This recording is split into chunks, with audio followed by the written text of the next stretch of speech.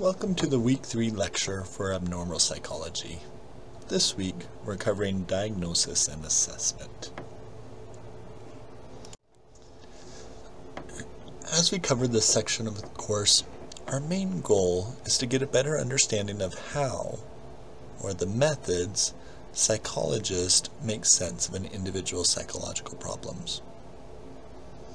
Last week, we talked about the why of psychological disorders. But remember, each individual is different, and each disorder that they experience is different, along with the causes for that disorder. So what are the methods that psychologists use to understand those problems? And how do we give a label to them? How do we call something a psychological disorder? Let's start with the diagnosis part. What we call a disorder, and what differentiates one disorder from another. This falls under the broad category of case conceptualization. It's important to recognize that diagnosis is just one piece of that case conceptualization. When we're talking about case conceptualization, we're talking about an understanding of the reason why an individual is suffering from the psychological problems that they experience. Their diagnosis is a label for those problems, but what goes into it is also their individual experiences. What does it look like for them? What were the causes for them? What was their past, their experience, their beliefs that led to this diagnosis? We also want to think about psychological theory. Psychological theory is also going to help us understand the causes, the reasons why. So remember, diagnosis is just one piece of case conceptualization, and it's the label piece.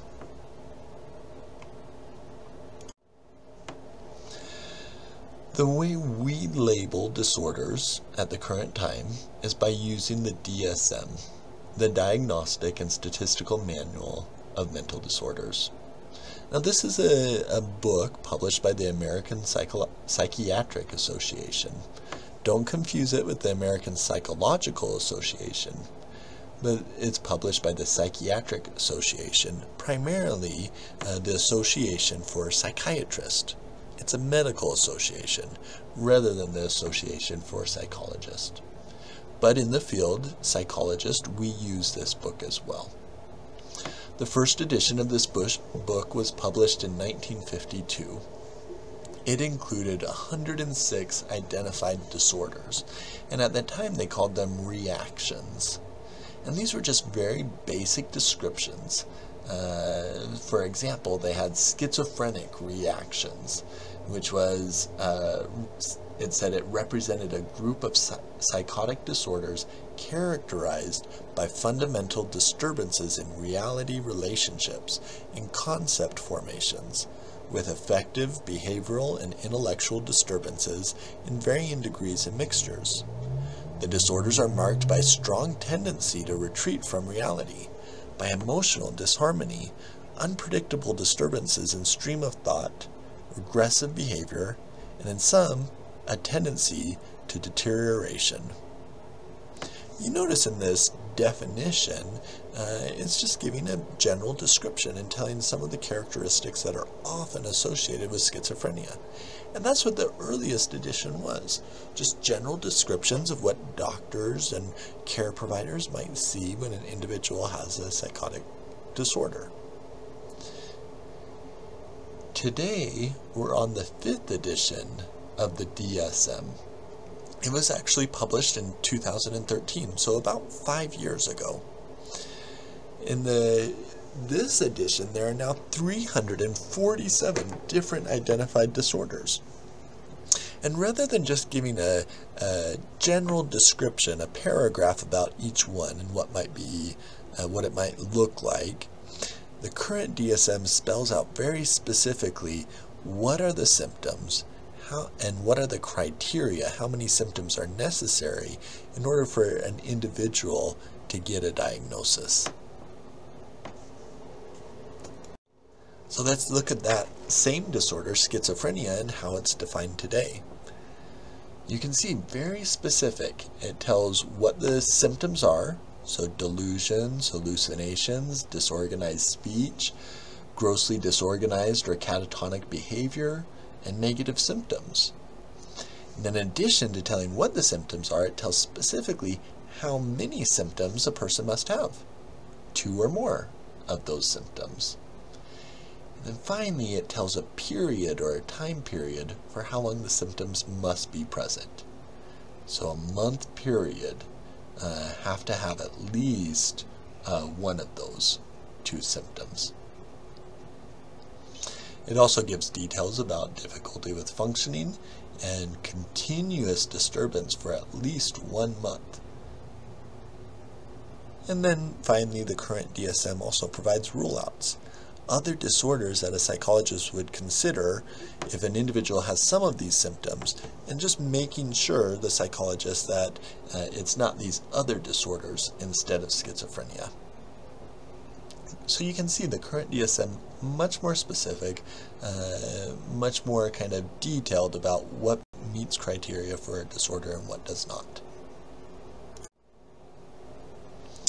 The current DSM also includes for each disorder a description of the diagnostic features.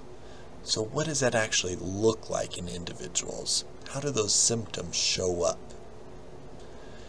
It also talks about associated features supporting the diagnosis. So these are things that may not be a symptom, but we generally see in individuals when they have the disorder. It gives estimates of prevalence of the disorders within the population. So a psychologist or psychiatrist or other mental health care provider can have a general idea about how often they might see it in their clients.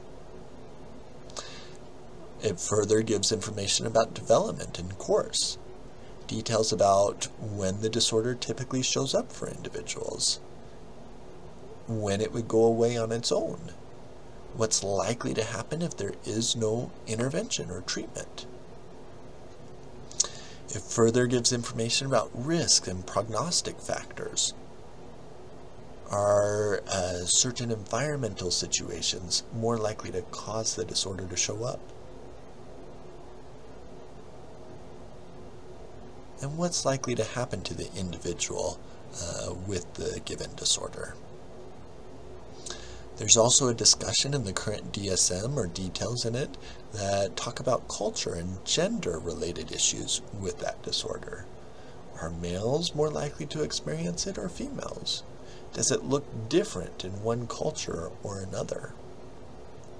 And then finally, the DSM-5 has a section for each disorder on comorbidity. And that means what other disorders are commonly seen with the disorder that it's talking about.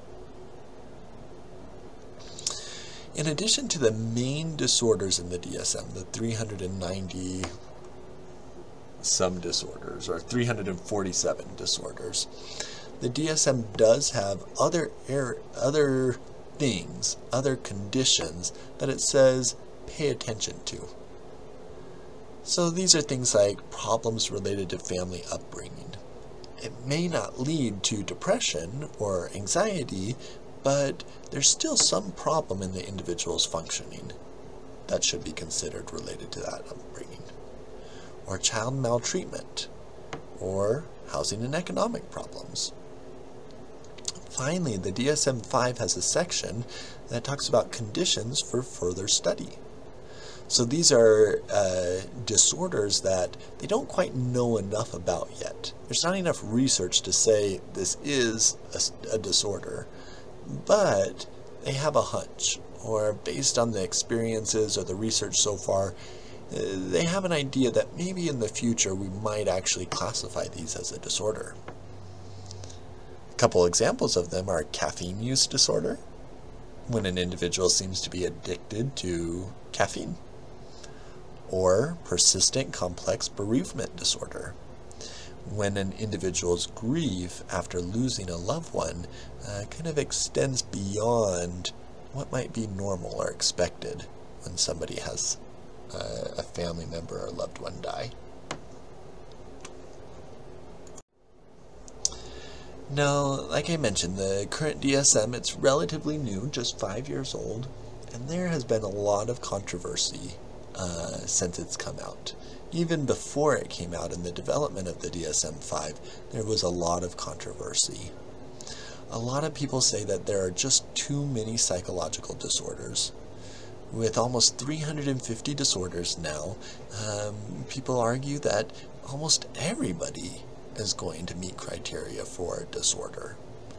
Compared to the original DSM, when only the most severe, kind of problematic disorders were identified. A second controversy about the current DSM is a lot of people argued that its development was done in secret. The individuals who were on the task force for each of the disorders and developing the criteria for the disorders, originally they were asked to sign an agreement that they wouldn't share kind of that development process, that they wouldn't talk about it with others. And a lot of psychologists and psychiatrists disagreed with that. They felt like it wasn't using the knowledge, the rich knowledge and kind of support or evidence that many people could provide surrounding these disorders.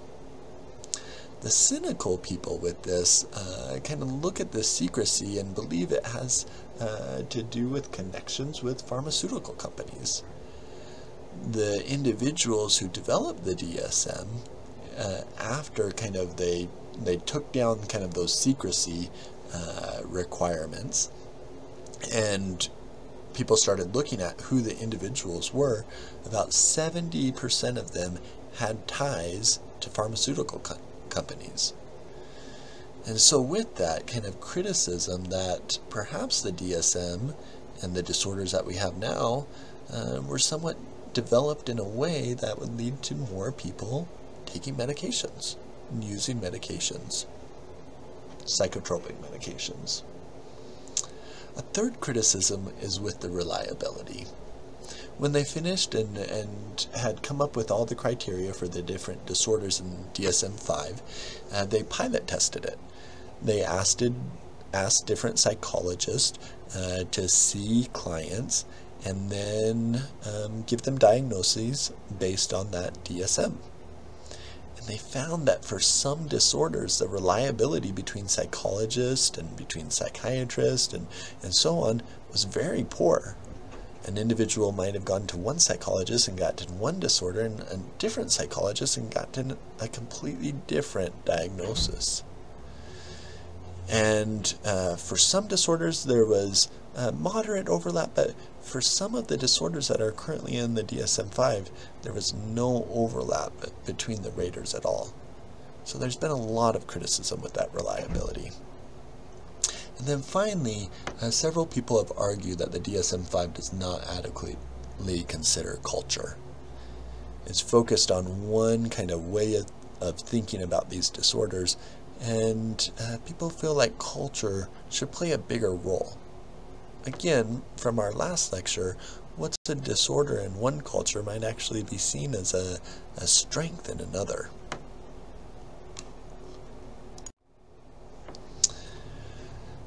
I want us to think about for a second the value of having these diagnostic labels. So based on the DSM, an individual goes in to see a psychologist, a psychiatrist, social worker, counselor, whoever. The individual will share about their problems, and that psychologist, that mental health provider, will be able to listen to those problems and listen to the symptoms and come up with a diagnostic label for the individual. So that label might be major depressive disorder, or it might be schizophrenia, or it might be bipolar disorder, or panic disorder, and so on. Now, there are certain benefits that come with having those diagnostic labels. First, it facilitates communication. If I have a client that I'm seeing and I'm trying to provide psychotherapy for this client, but this client also needs medication, and I want to refer this client to a psychiatrist to provide that medication, I'm not going to have time to be able to describe the client's whole background and history and give a really rich and detailed description to that psychiatrist. I'm busy, I have several clients, and that psychiatrist is busy with several clients as well. And so, by being able to tell this client has bipolar disorder, that psychiatrist automatically has an initial impression that they can be able to then base their treatment off of. Second, it facilitates research. If we only look at the individual, we can never do group studies to gain deeper understanding of these disorders. And so we have to be able to classify people and their experiences with these problems together so that we have large groups of people that we can study further to gain insight. Also, if I'm doing a study on individuals with depression here at Idaho State University, I want to make sure that my colleague who's at, say, Florida State University and doing a study on depression, that he's studying the same thing. And that way we can compare our results to each other. So these diagnostic labels help with the research. Last, it provides an external explanation for the problem. And many people see that as a benefit, in that it reduces some of the internal stigma that an individual might experience when they have a disorder. For example, I worked with a client one time who she had ADHD. She had been given that diagnosis. Now she, prior to being given that diagnosis, she just felt like something was wrong with her. She felt like she wasn't capable. She wasn't as smart. She wasn't as intelligent. She wasn't as patient as her classmates and other people that were around her. So she just saw herself as flawed, a flawed individual. But once she was given that diagnosis of ADHD, that changed her thinking completely. It was no longer she's a flawed individual, but she's experiencing a problem. She's experiencing a disorder, similar to somebody who's experiencing diabetes or somebody who has cancer. She has a disorder that can be treated, and it's no longer about who she is and her fundamental value. That change in outlook completely changed her life. She no longer got poor grades because she knew that she wasn't a flawed person anymore. And even though the disorder was still there, she had the same symptoms, she was able to start getting A's in her classes just because she had an explanation for that disorder. However, having these diagnostic labels also comes with a number of limitations. First, they can be very stigmatizing. Within our society, there's a lot of secrecy, a lot of shame and guilt around the psychological disorders. People are often embarrassed to share that they have depression or that they have bipolar disorder. And so putting that label on somebody can be stigmatizing because it sticks with them and other people know about it. Second, it ignores those individual factors. If a person that I'm treating has depression, and I have a new client that comes in, that person also has depression, in reality, even though they have the same exact disorder, those two individuals are going to be nothing alike. And so by giving them a label and a name, it sometimes makes it so as a field we're treating all individuals with that disorder the same. We treat the depression rather than we treat the individual. So it removes kind of those individual factors from the equation. It also ignores psychological theory. It really makes it so psychological disorders are in line with the medical model and kind of the biological way of thinking, and doesn't give credit to the theory behind the development of those disorders. And finally, as we think about limitations for diagnostic labels, we go back to the same thing that was a benefit. It provides an external explanation for the problem. And for some disorders, when an individual has an external explanation, it actually hurts them. So for example, I have worked with several clients where they've had problems with alcohol use, and as we've talked about it or tried to work on it, they've come around to say, well, I can't really change. I have alcoholism. I'm an alcoholic. And so because of that external label, they can't get past or motivated to change their behaviors. Thinking about these benefits and limitations, I want to throw out a question for you to think about. This was a adolescent child that I had been called in to do an assessment for in another state again. This was an 11-year-old girl, and I want you to think about, if you were the psychologist, what would you do? To give you some background, this little girl, she was bullied in school. As I talked with her, I found out that she had a very chaotic living environment. Parents were not friendly, not kind to her, not supportive to her. She had to listen often to her parents arguing, and although her parents, they cared about her and they said they loved her, they didn't respond to her in that way, particularly when she displayed odd symptoms, when she was showing signs of a mental health problem. Now, what her problems were was she kind of fluctuated a lot in her behavior. At times she would act in a way that was very mature, and mature at a level that seemed a bit off or a bit odd for her age. And then at other times very immature, like an infant. And kind of these changes in behaviors, or kind of switching from one side to the other, was accompanied by very odd behaviors and thoughts at a time. It was clear that she wasn't seeing the world in the way that the average person does.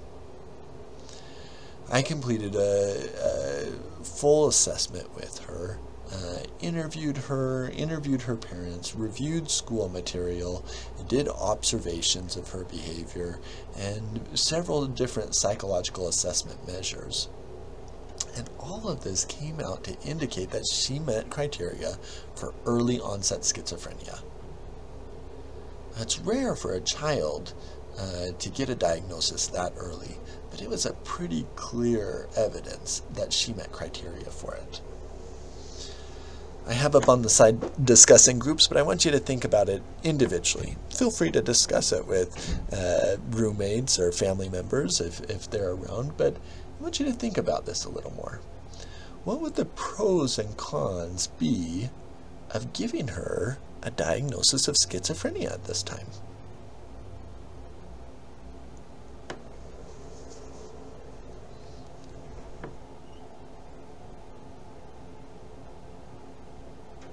As you think about it, I'm hoping that there's some internal struggle for you, that it's not clear-cut whether or not a diagnosis should be given. Obviously, there's some pros to it. There will finally be an answer to that odd behavior, an explanation for why that odd behavior is there. Also, if she gets the diagnosis, there can be early treatment.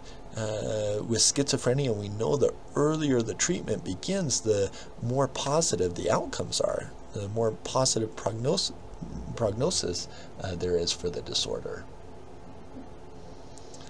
But what about the cons? If we give her the disorder, we say that she's the problem. It takes out the parental part, the chaotic environment that she lives in, and the bullying that she experiences, and instead kind of puts the blame on her, says the issues with her. Also, that disorder is very stigmatizing, and if we give her that disorder right now, that disorder is going to stick with her throughout her life. She's going to be stuck with it. I hope you see in thinking about this case that, yeah, it's not clear-cut. that your job as a psychologist, even if you know what the answer is, even if you know what the disorder is, it's not always clear-cut whether or not you want to give that disorder to a client. All right, let's move a little bit now from talking about the labels that we have, the diagnosis, into how do we come up with that diagnosis? What are the techniques that we use? There's kind of four main categories of techniques that psychologists use in order to assess and diagnose psychological disorders. Clinical interviews, record reviews, behavioral observations, and different psychological measures or tests. And we're going to talk about each of these now. First is a clinical interview. A clinical interview is when a psychologist sits down with the client and talks to them about their problems. Oftentimes within the clinical interview, there'll be an open-ended section where the therapist simply asks the client about their concerns and facilitates the client just to share their viewpoint on it. But then also a section where the therapist, the psychologist, asks very specific questions about symptoms based on the DSM-5 diagnostic criteria. In addition, the psychologist will ask other questions, trying to get a good sense of how the disorder developed. What is it in the client's background and history and family that would lead to him or her experiencing the disorder now? These clinical interviews usually last about 2 hours. With some clients, when it's less clear, it may last several hours. And often done in one appointment, but sometimes spread out into several appointments, just as long as it takes for the psychologist to get a good idea of what's going on for the individual. These clinical interviews can be structured or unstructured.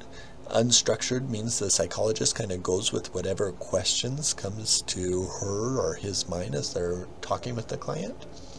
And structured are interviews where the psychologist asks the exact questions, word for word, in the same order for every client. Typically, there's the unstructured portion where you're getting the history and the presenting problems for the client. And then sometimes, when you're talking about the symptoms, that gets into a more structured interview format. With the clinical interview, the psychologist is mainly spending time with the individual patient, but the psychologist often can spend time interviewing others. For example, a loved one or a family member or teachers or anybody else. For example, I worked with a client in another state one time. He was coming in because he was having problems in work and problems in his relationship.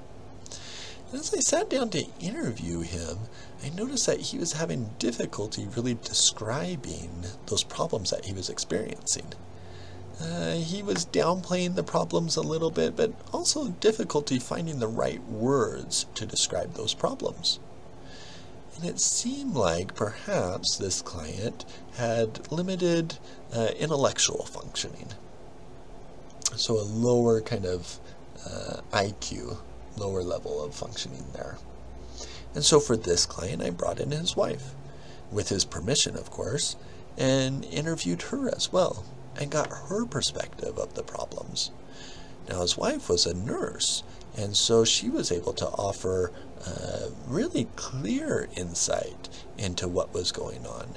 And by having both perspectives, it was able to give me details that led to a diagnosis that I probably wouldn't have been able to get if I had just talked to him on his own.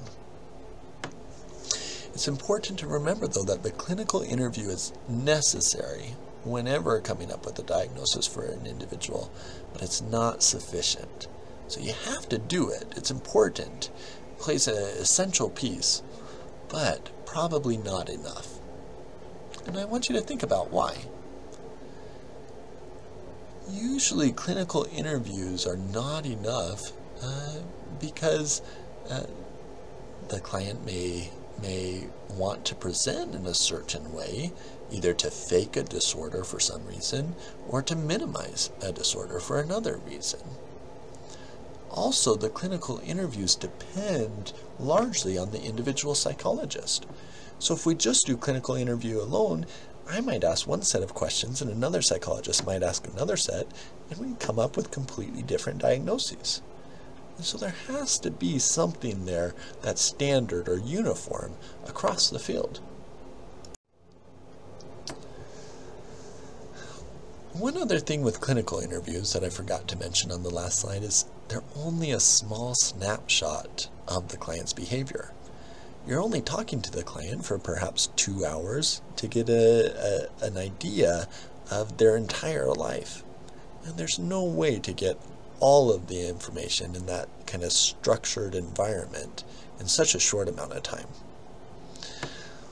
One of the things that we often add to the clinical interviews that specifically addresses that is record review and behavioral observations. A record review is when a psychologist reviews existing documents to help refine their conclusions. And so this might be school documents like report cards or notes from teachers, times they've spent in the principal office, things like that. It might be medical or psychiatric records, diagnoses that have been given by previous psychologists or doctors.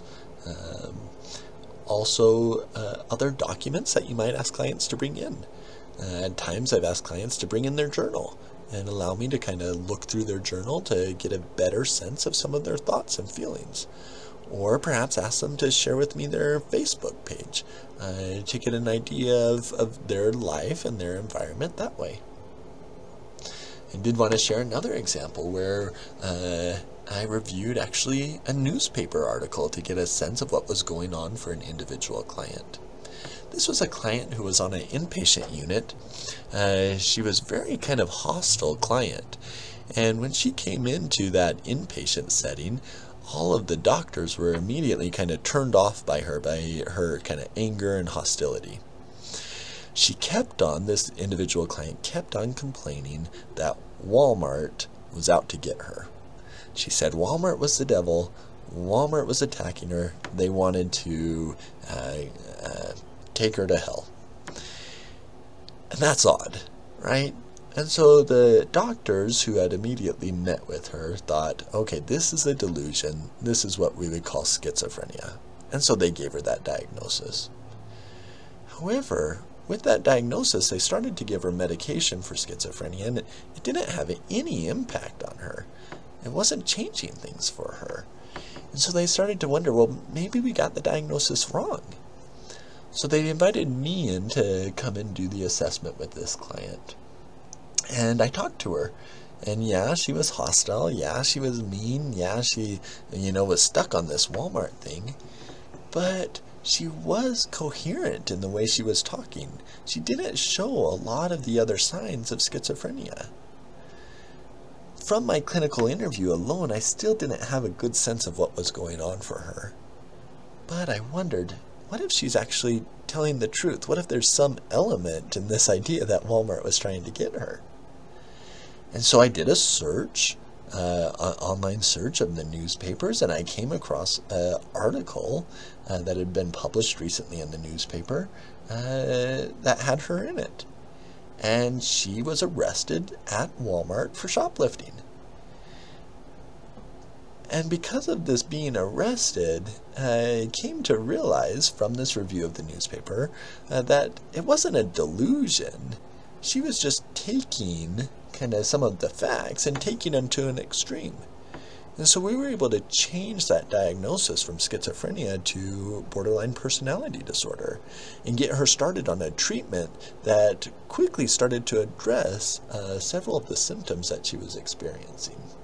So that's what kind of record review is about. In addition, within this category are behavioral observations. The psychologist pays attention during the interview, watches how the client responds to the questions, watches how they act with the psychologist. Many psychological offices also have an observation room, particularly for children, where children will play and the psychologist stands behind a mirror, a one-way mirror where they can see through, but the client just sees the mirror, and they watch how does the child interact with those toys and interact with the environment. And those observations can provide lots of useful information. In addition, sometimes psychologists actually go into the environment. When I was doing in my training, I at various times was doing assessments of children, and specifically assessments for ADHD and conduct disorders, oppositional defiant disorder. For all of those assessments, I would spend a day, half day in their classroom. And I just sit in the classroom and record their behaviors. For example, with ADHD, I'd record how often they were on task or off task. And I'd compare that to their peers that were also in the classroom. And give me a good idea of how does this disorder, if it's ADHD, actually look in their environment. The next kind of category that I want to switch to now are the psychological measures and tests. And as we think about psychological measures and tests, we want to ask ourselves what makes a good test.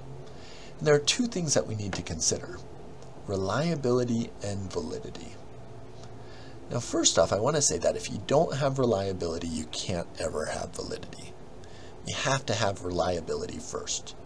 And what reliability means is every time you do the test, you're going to get the same answer. It's going to give you the same results. So if I do the test today with you and it says you have depression, and I do it tomorrow with you, it should still say that you have depression.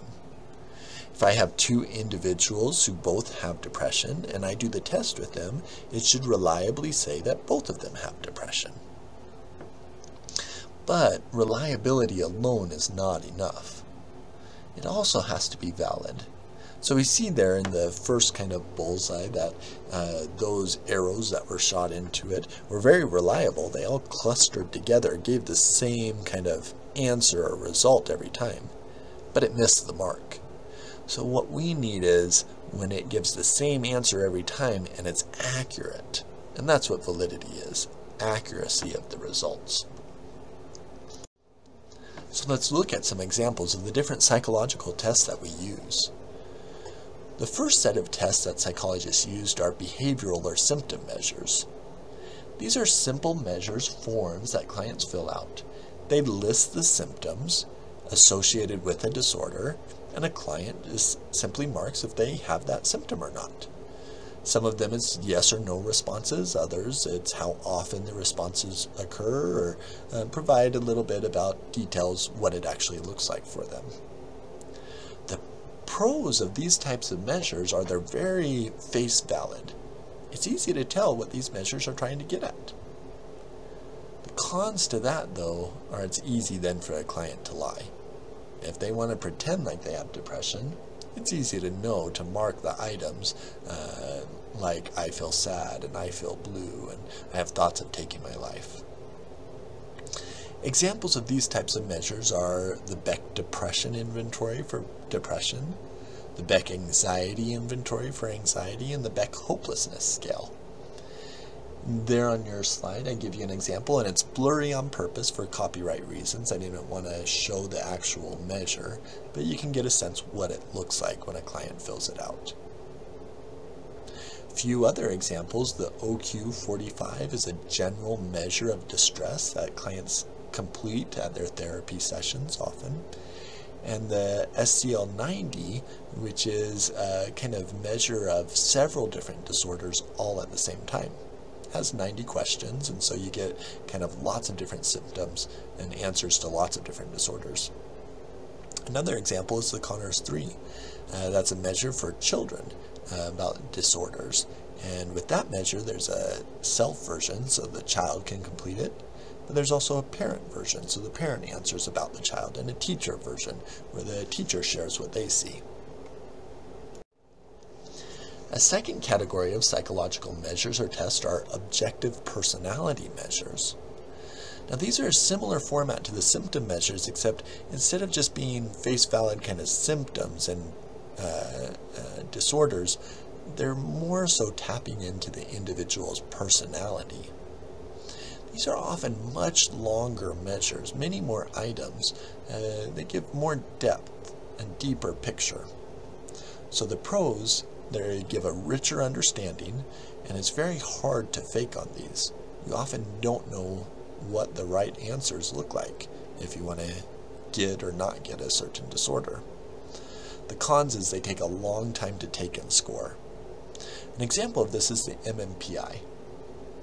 The MMPI was developed using all sorts of different items that really by themselves don't mean much.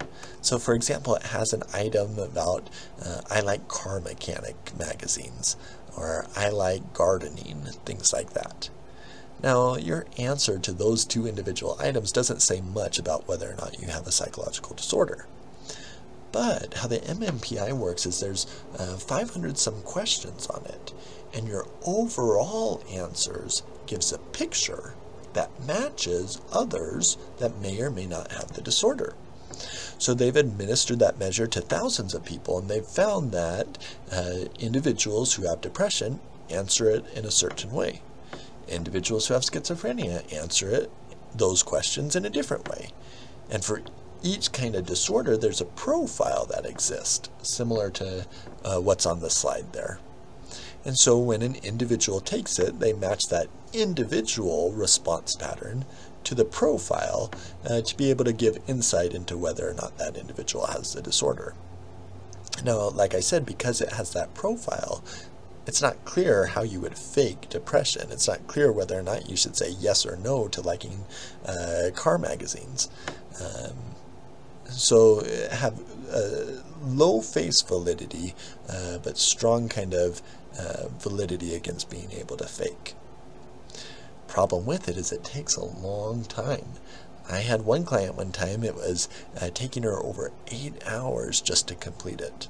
Now, it probably wasn't valid because it was taking her so long, but it gives you a sense that for some individuals, specifically with maybe more severe pathology, it may not be the right test for them.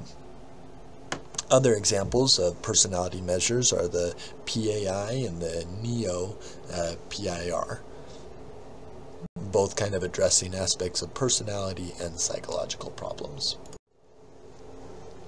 Another category are projective personality tests. These take it kind of a step further in terms of lower face validity. These projective measures are when clients are presented with an ambiguous stimuli, and they have to project onto that ambiguous stimuli their responses. They respond to it saying whatever comes from them. And based on those responses, you can get content that may match certain disorders. So these projective measures provide really rich and detailed understanding of the problems. Clients can't fake on them, or it's very hard to.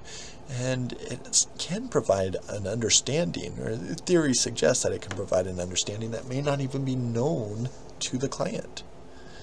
Cons are they have a theory-based development, so not as strong of research behind their development. And there's disagreement in the field about how accurate they can actually be, and disagreement about whether or not this unconscious material can really give you insight into what's going on in a client's day-to-day life. Some examples, and I'll show you them, but the Rorschach, TAT, and sentence completion tasks. For example, the sentence completion task. Clients are given a stem to a sentence. These are fake ones, but because of copyright reasons, but maybe I am, and the client responds to the rest of it. I want to, client responds to the rest. So on and so on. This class is, client responds. I hate, hopefully you wouldn't respond to this class. Here's a fake Rorschach. Here with the Rorschach, the client's given an ink blot. They look at this ink blot and they simply tell what they see in that, picture. And then based on their response, It gives us as psychologists an idea about what's going on with their psychological functioning. A final one, the TAT. Again, this is a fake one for copyright reasons, but the client is shown a picture and they're asked to tell a story about the picture.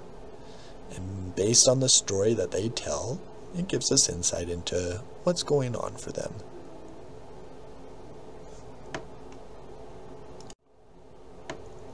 The last category of psychological measures that I want to talk about with this lecture are cognitive and achievement tests, sometimes called neuropsychological measures. Here, clients are asked to perform certain tasks, something like memorize numbers, complete math problems, do logic questions. On this slide, you see a fake version of the Bender Gestalt where clients are shown this figure and then the figure is taken away and they're asked to draw it again by memory. These responses, whether it's on this one or any of the other cognitive and achievement tests, are checked for both speed and accuracy, and scores are compared to norms. And based on an individual's ability to, do these tasks, we get a sense of their cognitive, intellectual functioning. And get a sense not just of the overall, say, IQ, but areas where they may have weaknesses or areas where they may have strengths. And some examples of this, like I said, the Bender Gestalt, an example I have on the slide, but also IQ tests like the WAIS-4, the WISC-5, and the RAT-4 as an achievement reading test. Okay, well that's it for the lecture on diagnosis and assessment techniques. Hopefully you have a good idea of the broad techniques that we use as a psychologist. The code word for today for this lecture is assessment. And so in Moodle, go ahead and type in assessment in order to get credit for watching this lecture. And then starting with our next lecture, we'll get into the actual disorders. And we'll start with one of the largest categories, the mood disorders, with depression and bipolar disorder. Again, if there's any questions so far in the course, feel free to contact me by email, and I'll try my best to answer those questions.